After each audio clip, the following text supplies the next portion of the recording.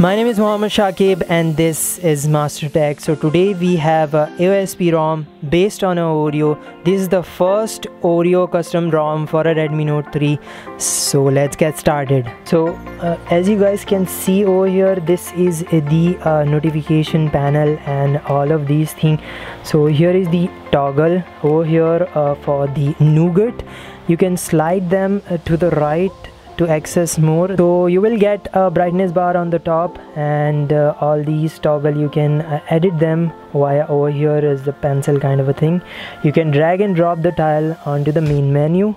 So yeah, so that's about the toggle. Let's go to the settings, and on the settings we greeted with these suggestion first of all, and here is the network and all of these most important things which you like.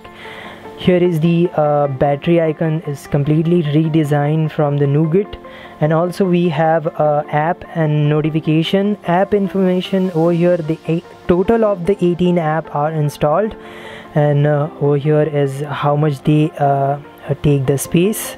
And let's move on to the display. Over here is the brightness level. Over here you can, if you click that, and that brightness bar appear on the top. So over here is nightlife. I don't know it will work or not, but it's certainly working. Nightlight is working on this ROM. So let me go back. Adaptive brightness is present on this ROM. So the wallpaper, you will get a tons of wallpaper on this ROM.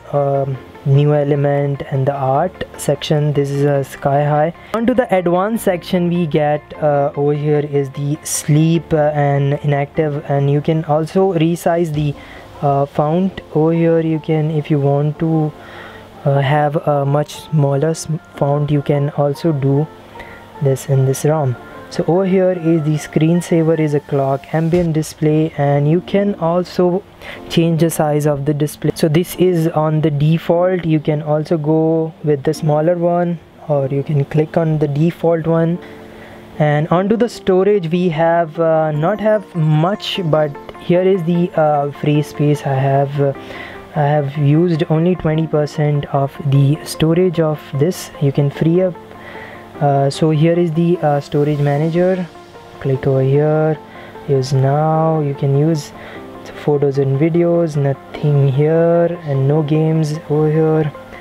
I don't have it right now. It's including the file run Android O. So yeah, that can lock it. So here is the language, Gboard input, and here is the time zone, backup, reset, and here is the about the phone, Android O.